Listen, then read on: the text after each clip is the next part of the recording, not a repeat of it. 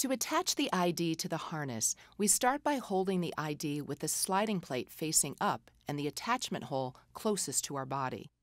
Install a locking carabiner to the attachment hole. Then rotate the carabiner and attach to the large metal ventral D. To install the rope, open the moving side plate and raise the handle slightly to allow the cam to move. Install the rope around the cam. Close the moving side plate and make sure that the gate closes completely. Visually check that the rope is installed in the direction indicated by the icons marked on the device. Perform a function check by making sure the rope locks in the correct direction.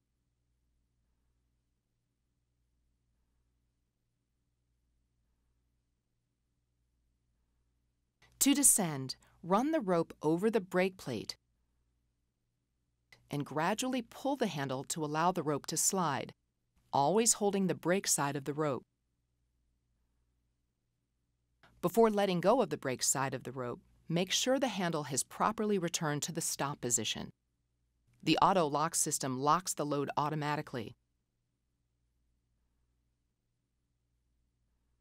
The anti-panic function automatically stops the descent if the user pulls the handle too far.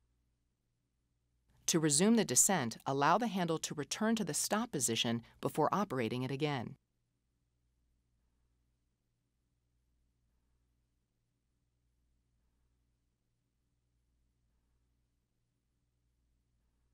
Install the ascender and foot loop on the rope above the ID.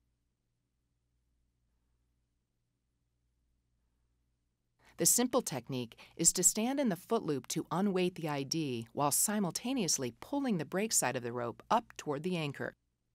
Smoothly transfer weight back to the ID, move the foot loop up, and repeat.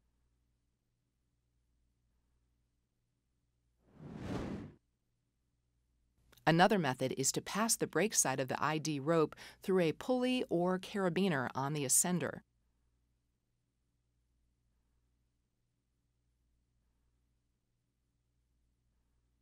Pull down on this rope while simultaneously standing in the foot loop. Climbing effort is reduced, but progress per cycle is less than with the simple technique.